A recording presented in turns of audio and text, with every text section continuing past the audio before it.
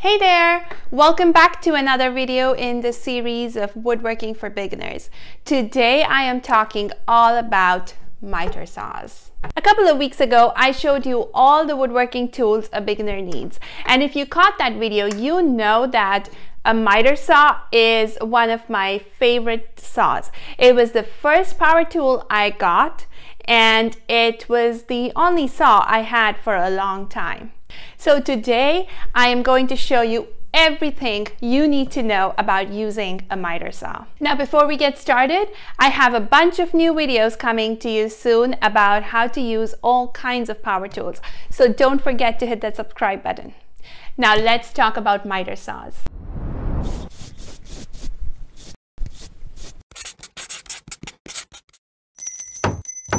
So first things first, what is a miter saw?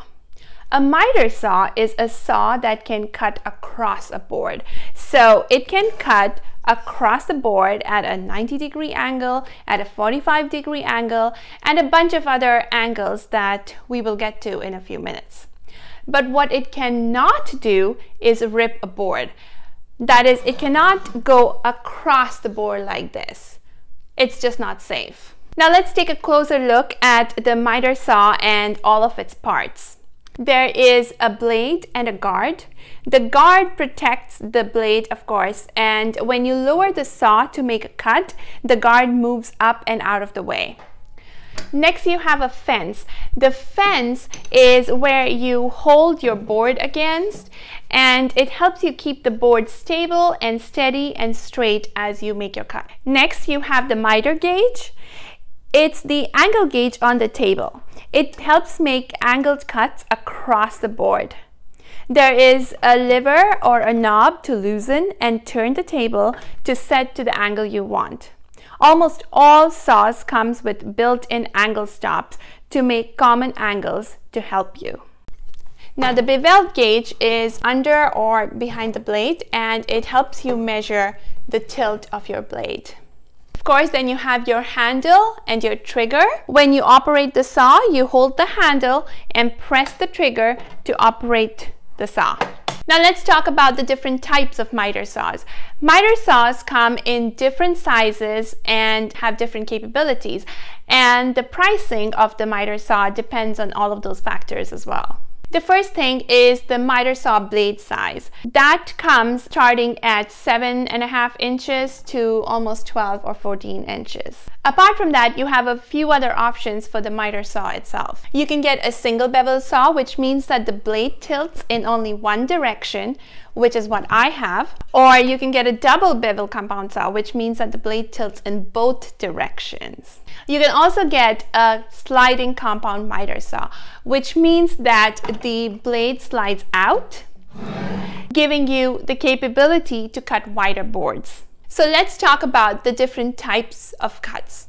The first cut is a cross cut, which is basically a simple 90-degree cut across the board. The next type of cut is a miter cut, which is basically an angled cut across the board. For example, a 45-degree is a very common angle cut. Next is a beveled cut, which is basically an angled cut across the thickness of the board. This is achieved by tilting the saw blade using the bevel gauge. Then you have the compound cut, which is basically a combination of the miter and the beveled cut. Now that you know all about the parts of the miter saw and all the different kinds of cuts, it's time to show you how to use it. But before that, let's talk about safety. Like with any power tool, be sure to read the manual and follow all the safety instructions.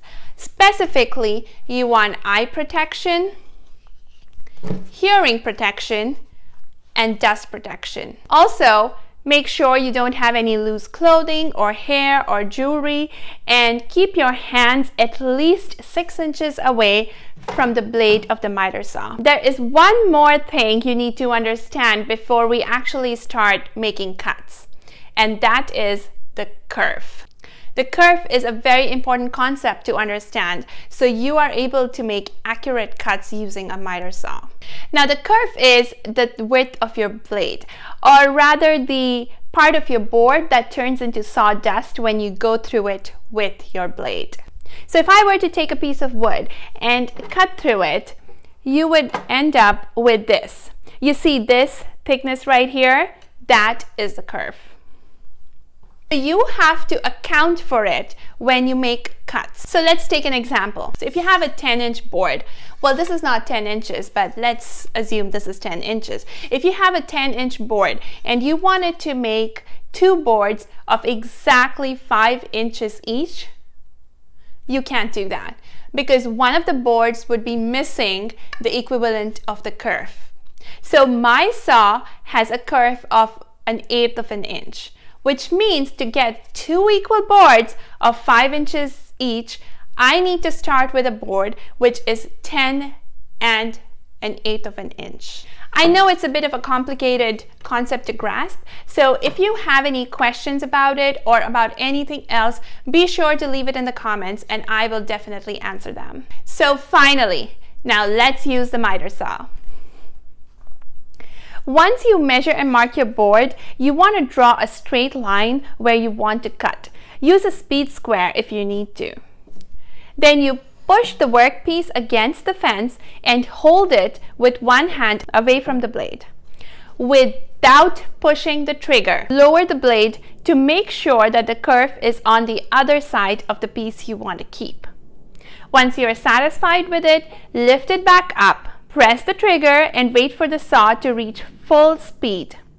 Then slowly lower the blade through the board. At the end of the cut, let go of the trigger and let the blade come to a complete stop before lifting the blade back up. Now, if you are using a sliding miter saw, always bring the saw out and then cut toward the fence.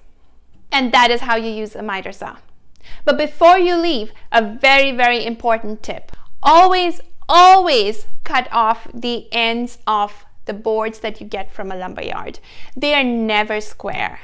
So just cutting about 1 inch to 1/2 inch off of the ends will give you perfect boards with perfect ends to start with. And that's it. I hope you have fun using your miter saw. It is definitely one of my favorite saws.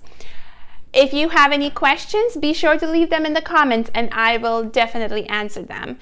If you don't have any questions, I would still love to see your comments and thumbs ups. And of course, don't forget to hit subscribe because I have a bunch of videos coming out about how to use the basic woodworking tools. In the meantime, here are a bunch of projects for you to make using your miter saw.